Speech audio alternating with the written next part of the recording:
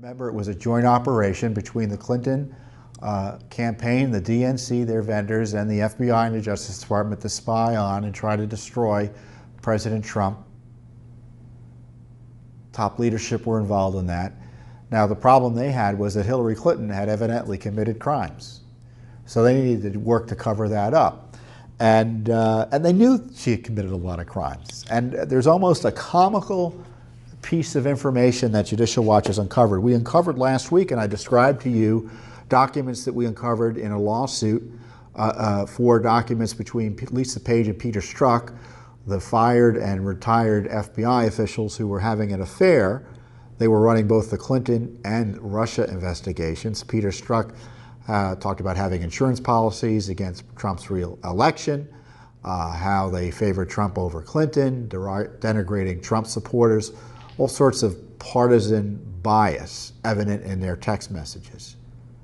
So we sued for all communications between Page and Strzok, and we've struck gold in terms of getting documents that, again, Congress hasn't gotten, the media isn't interested in, and that the Justice Department has tried to withhold.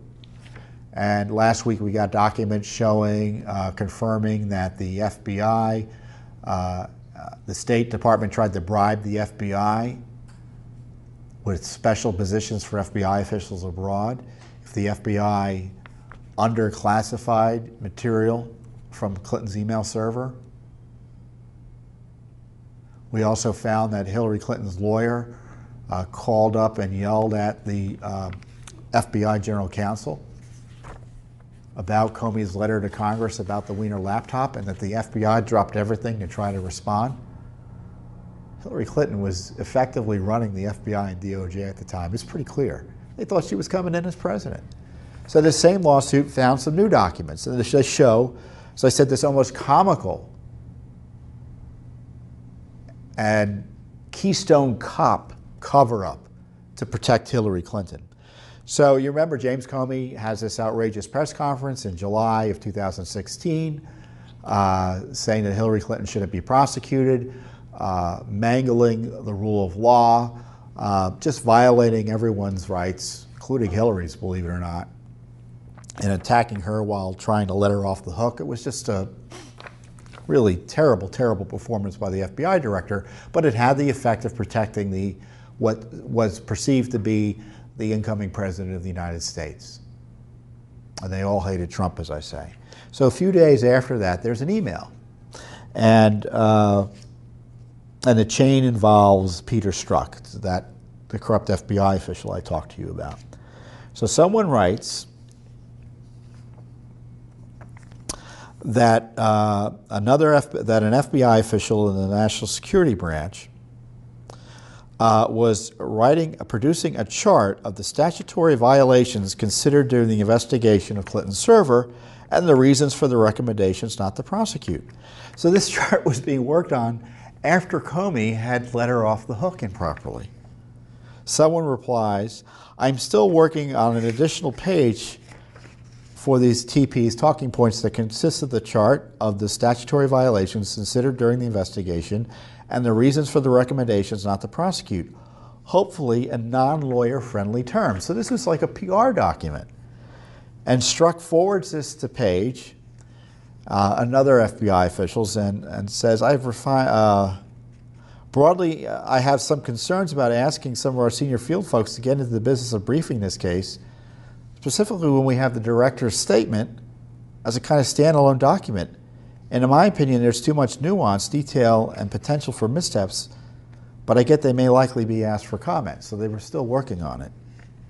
But then someone writes to Strzok, the deputy director, Andrew McCabe, will need to approve these before they are pushed out to anyone. At the end of last week, he wasn't inclined to send them to anyone, but it's great to have them on the shelf in case they're needed. And then this is the kicker. The same official, I think, because the names are being redacted improperly, but we can't fight about that now. He writes to Strzok and Page, "I'm not really sure why they continue working on these talking points.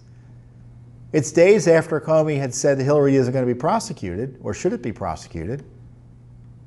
And Loretta Lynch, who after her meeting with Bill Clinton at the tarmac, we all knew how she was going to rule. Well, we all knew how she was going to rule before that, evidently, according to Comey.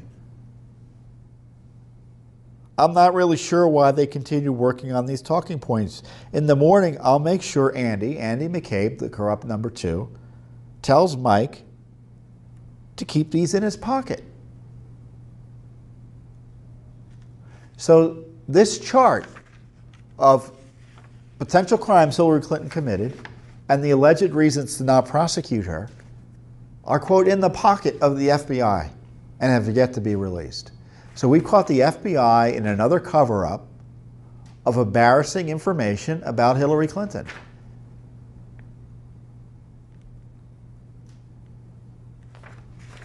We also caught the FBI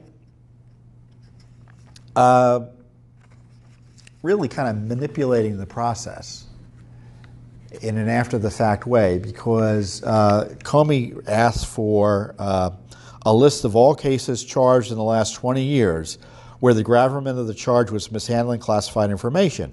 It should be in a chart form. Again, another chart.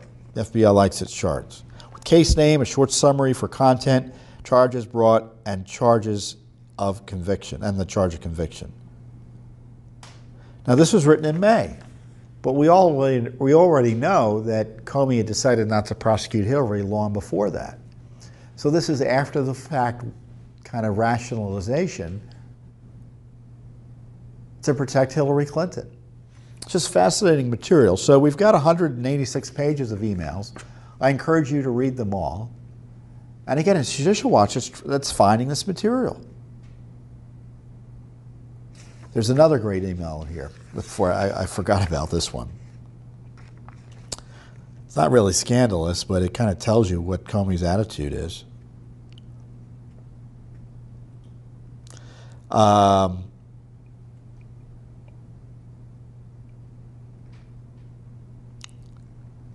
maybe it was in the other one, but I'll go over it again. So, oh, never mind. I'm going to move on. So, a lot of emails in here. Go to our full press release for further details. But just the headline is, there's a chart of potential Hillary Clinton crimes that the FBI is withholding from you, the American people. And they were trying to protect her from having that come out with the help of Andrew McCabe. So we're expecting more information from this lawsuit.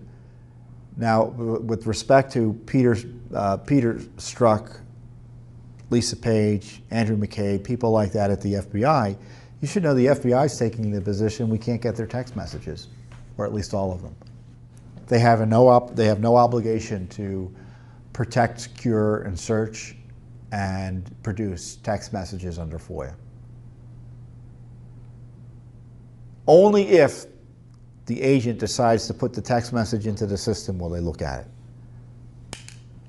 So, as best I can tell, text messages from Andrew McCabe, Comey, Page, and Strzok could be missing by the thousands under this theory of law that the FBI is still arguing and supporting in court. So the cover-up continues. And Congress is AWOL.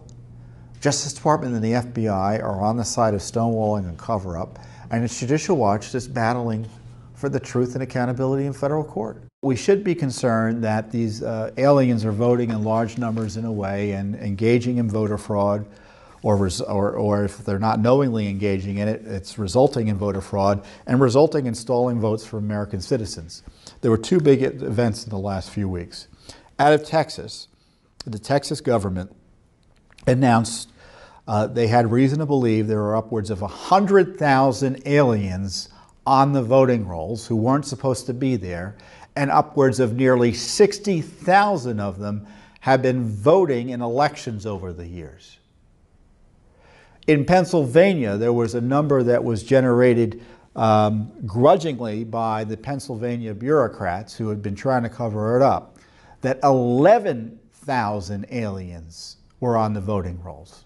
Not clear about the voting activities of those individuals. But it certainly is confirming of the concern that aliens are voting in large numbers in a way, or large enough numbers in a way, to impact elections. Now, what is the left's response to those astonishing Texas numbers that show about, that detail the alien voting fraud crisis? Oh, the numbers may not be as high as first estimated, because some of those individuals may have later become citizens and they may show up on the database showing them to be non-citizens, but they've perfected their status and they're now citizens and they're eligible to vote. Hey, that may well be the case. Or Texas could have underestimated and not picked up enough of the names. We don't know one way or another. But let's say the left is right.